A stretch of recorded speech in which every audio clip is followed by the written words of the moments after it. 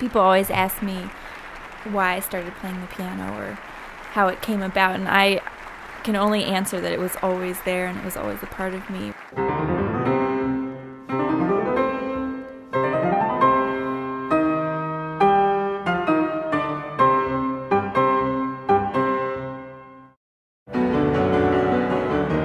I express my personality, my passion.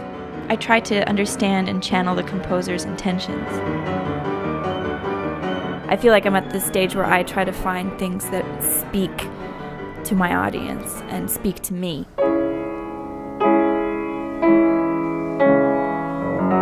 Classical music offers infinite possibilities and an infinite repertoire that I can explore and delve into for the rest of my life. I started playing when I was 3. I played with orchestra when I was 9, which was a big experience.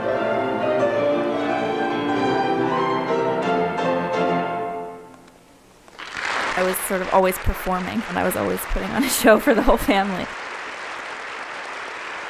More than anything, I realized that I could have fun for the rest of my life doing what I love. I guess I'm at the stage in my life where I want to fill my mind with as much stuff as possible.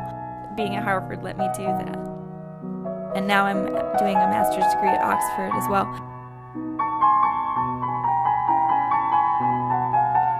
I think it's just made me a better musician, a better artist. I have more to communicate, and I have a greater depth of understanding of what I'm playing. Music is a part of my everyday life, so it happens all the time. It occurs all the time in my mind or when I'm practicing. It's something that's a constant narrative throughout my everyday, my life.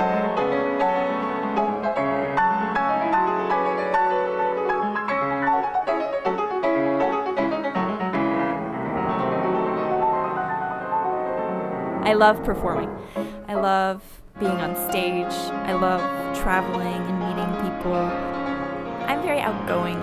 I love audiences, and I think that is evident in my performances and how I interact with them afterwards. And I love speaking with people and letting them into my musical world.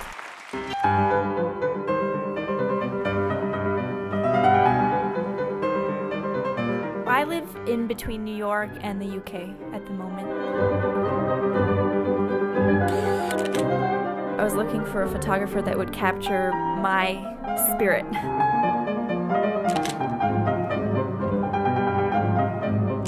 So I've tried to find photographers that could work with me to explore the depth of my understanding of music, so fulfilling and satisfying.